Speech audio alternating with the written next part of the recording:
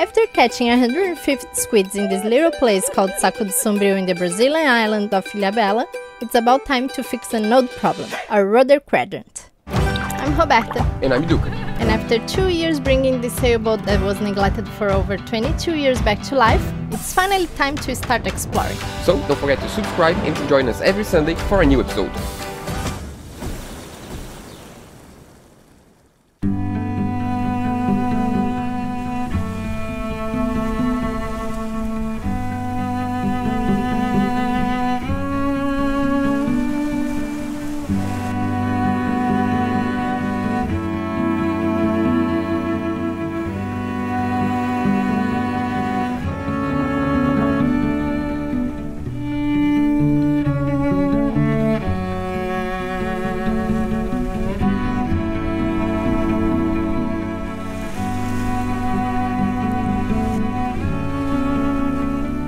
Now we can understand a little bit better the route we did.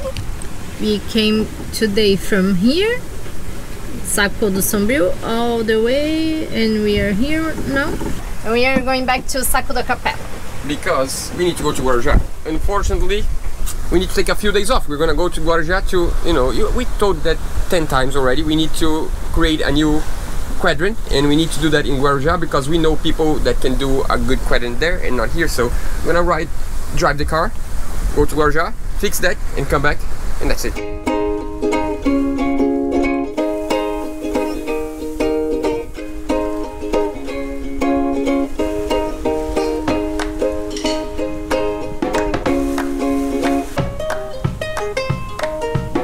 Arriving!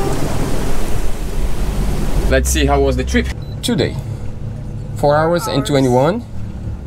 Maximum boat speed. Average 4.9, that's good, that's accurate. Total distance, 21 miles. Now, we need to go to the water, it's just way too hot. Sunglasses out, please. Oops, I almost forgot again.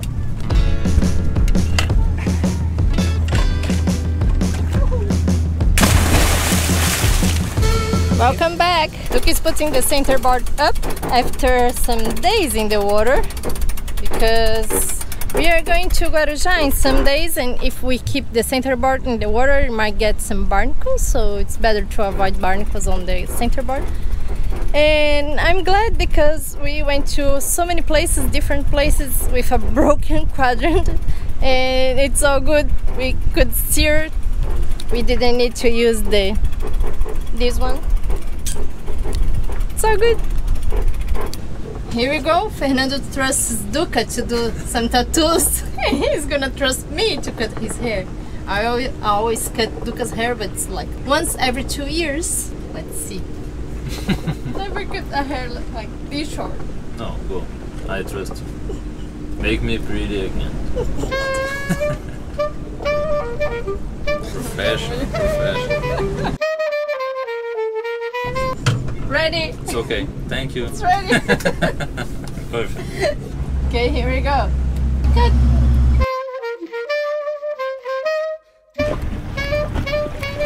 The client has a great spot under the shade, but the hairdresser is under the sun. Best view in town. Seems like a kid cut your hair.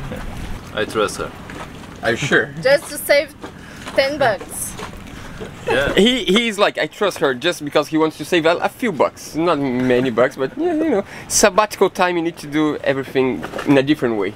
Imagine if it becomes a good haircut for free. Then he's gonna come every month to ask Roberta to cut his hair.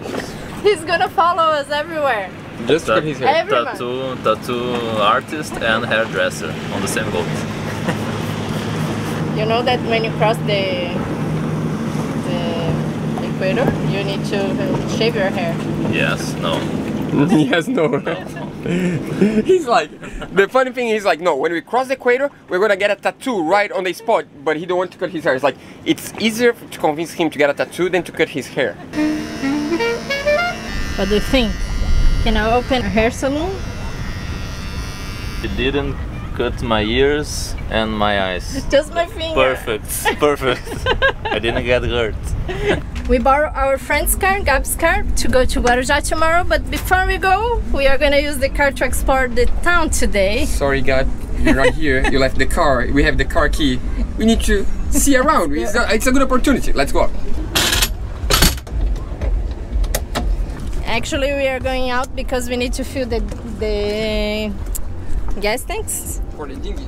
for the dinghy, so that's the reason why we are moving. Hey.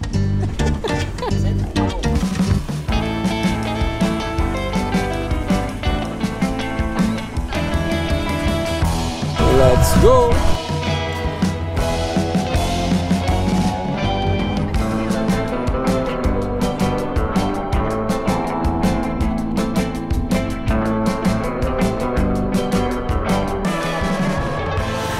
What do we have here? We found the kite spot.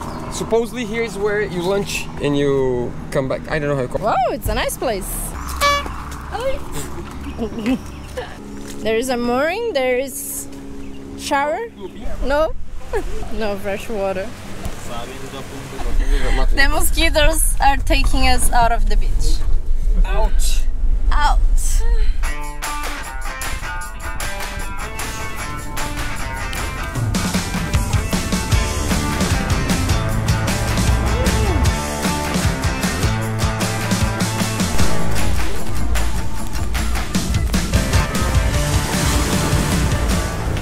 We are trying to organize the house to go to Guarujá today. Duca is taking out the quadrant. It's been a long time. We are planning on doing that, and the day finally came. Because we need to build a brand new quadrant. You're gonna say, oh, so you broke once, you broke twice, there's something wrong. This one was my fault, but I will explain after I take this out. Give me a second.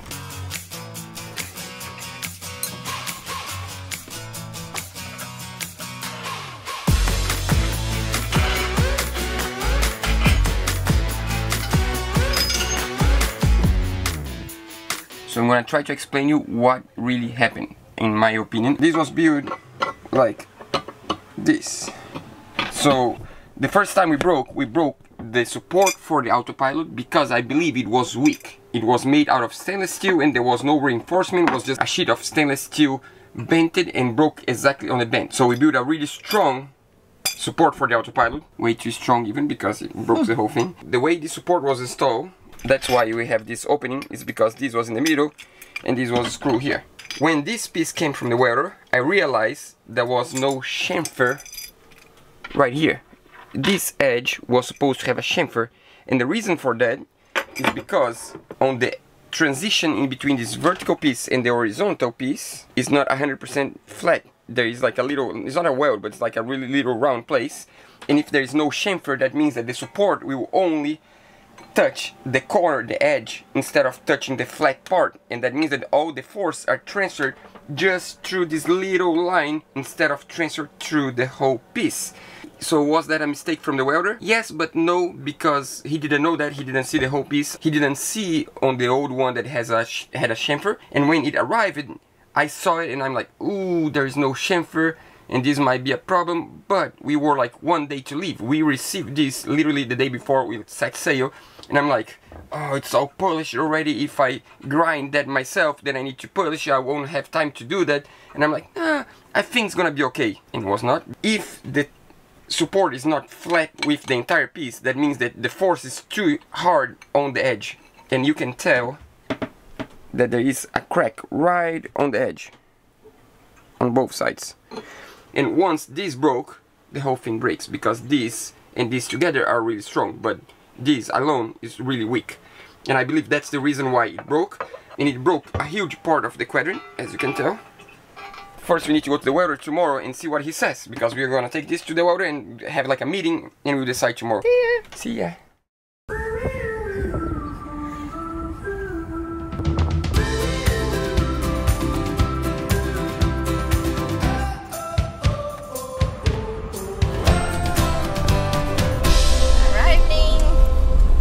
So cool. Seems like we never left here actually. The marina we stay is right there. first stop, Reginaldo. He doesn't know we're gonna be here, so that's pretty cool. Well, even though it sounds like a huge problem to drive over 6 hours just to fix our quadrant, for us it was a great opportunity to visit some good old friends. And when you need to fix something that important, nothing better than the opinion of friends you trust. And that's why Reginaldo was our first stop. We needed his support to decide how we would approach this fix.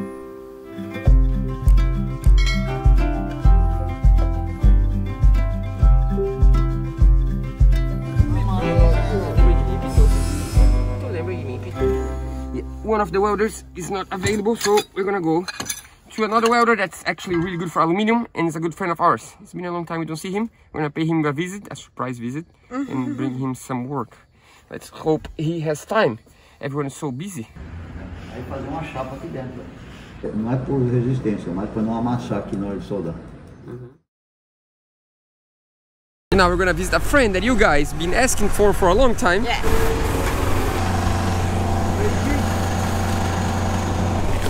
As usual, Europe is working. It's so cold inside. And it's a mess inside. A lot of mess. Hello! Miss you.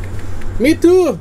Of course, we also needed to stop by Pier 26, the marina we spent over 2 years refitting yacht. And after some coffee, we decided to visit our friends from Força Maior. It is not just a new paint. It's everything. Their boat was also neglected for years. It was in a mooring buoy for over 17 years.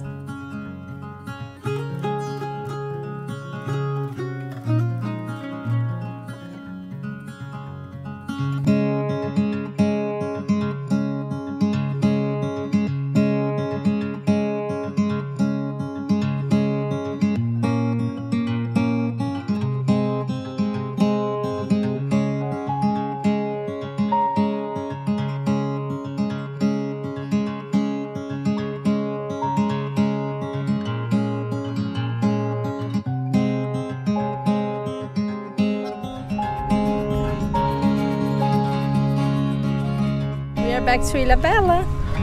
So after talking with a really well-known welder, we decided to reinforce our old quadrant that's made out of aluminum and to give it another try. And maybe in the future we are gonna have a brand new one made out of stainless steel and use this aluminum one as a spare one. Who knows? We still don't know actually. Look who is back! Check this out. With a gift. Yeah, he came with a gift. He's trying to prove himself that he can go to the Caribbean with us. He wants to do the crossing. I'm like, I need to know how many fish you can catch on the way. So he's trying to prove he's a good I can fisherman. fish, I can cook, And can clean. That's better. and I'm gonna clean. This is Baiacu Arara. I could say that's beautiful, know but in it's English. not actually. It's not No. a beautiful fish. Looks ugly, but it's gonna taste really well. It's a little bit tricky to clean because it's poison. It has poison. But And it's slippery as well. They have like a little, I don't know how to say this.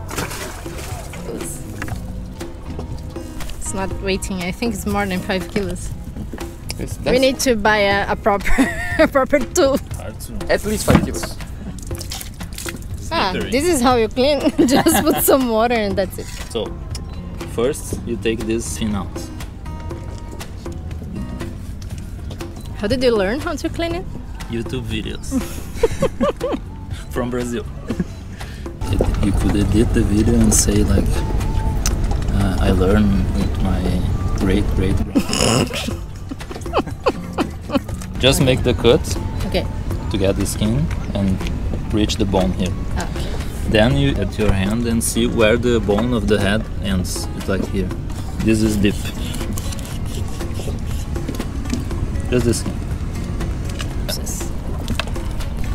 And you try to reach the tail. That's why you do that. Huh. Yeah. Look at this.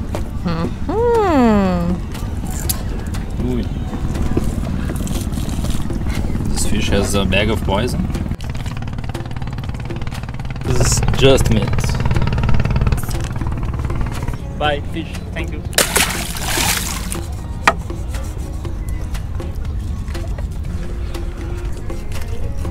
That's it. That's it. Ready to be cooked. Proud. fish is ready. Oh, we have Squids. squid number 10.